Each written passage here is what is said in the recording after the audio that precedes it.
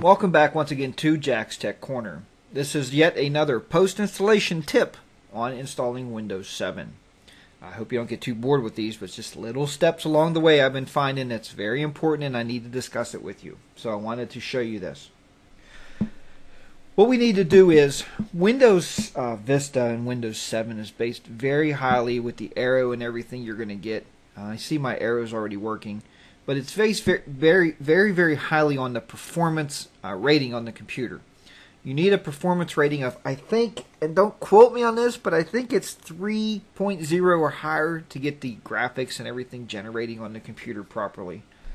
So, what I wanted to show you today was, or in this video, how to actually up that performance or check that performance rating after the install. Click on the Start button, right-click on Computer, and go to Properties. Now we're going to look down here where it says Performance Information and Tools, and then left-click on that. Now, this is what you may or may not have. You may already, the Windows 7 may already adjusted your computer and said, hey, cool, I figured it all out for you. You have a rating of whatever. It says up here rating, and I never seen 7.9 ever. But 1.0 to 7.9. What I found was, after I've installed Windows 7, if you install a new video card, actually also, if you install more memory in your computer, anything that's going to change these ratings, rescan this computer, because the rating is going to go up and it's going to give you better experiences on your computer. Then just click on Rate This Computer. Now it is going to take a few seconds here or so to go through this rating. So we're just going to pause this until we're ready to come back up with it. Once everything goes on and it's done calculating out, it's going to take a few minutes. Your screen's going to flash a couple times. Don't get nervous. Don't get scared. It's okay. And it's going to give you determined by the lowest sub-score. The lowest score is my graphics is a 4.4, which is well above the 3.0. And I can see that I have the arrow turned on just by moving my mouse over these windows, how it gives you that little little preview there. Another way you can see that you have it turned on, let me open up a couple applications here. Paint, Solitaire, is when you hold your Windows key down, you hit your Tab key, you get this neat little effect. So I can tell you that the arrow is working on this computer, which is nice. It's a nice visual effect. Does it mean anything in performance? No. But it's cool. You can jump through and say, I want that application. You could do a side-by-side thing. I have two monitors, so I can move this to the other monitor. You can pull it up there and leave it go. It kind of jumps out at you full screen.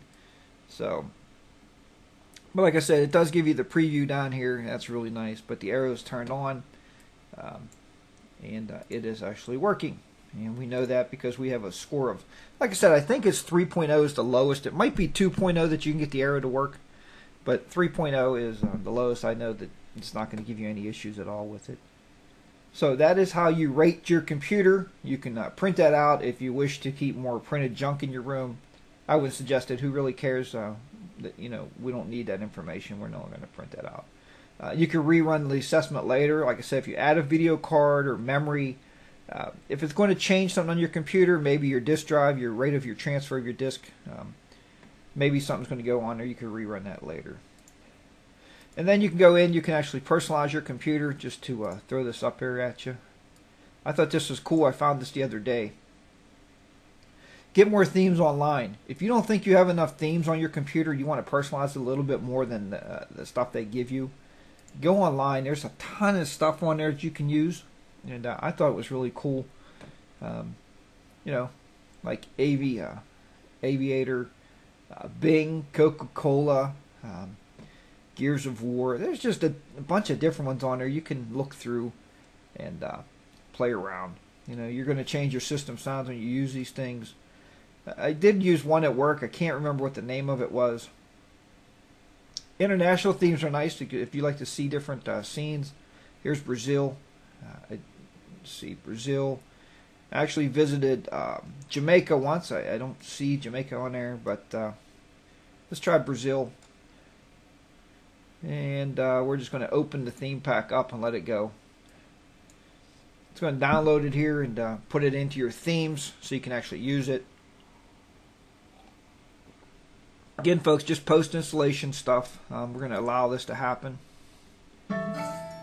And here we go. We have a different theme now. So you can see new pictures, new backgrounds here. Really nice looking. And these things rotate every so often. If you're using Windows 7, you'll notice that the themes kind of rotate. I think they stole that from WebShots. WebShots kind of does that. Makes me crazy when people load down their computers at work, though, because I don't think it's a decent program to have on your computer. If you're from WebShots, I'm sorry, but I don't like the spyware associated with that or adware. Okay, folks, hope you've enjoyed this video tutorial on rating your computer. Just another post-installation thought of installing Windows 7. I'll see you back here next time on Jack's Tech Corner. Thanks for watching, and bye for now.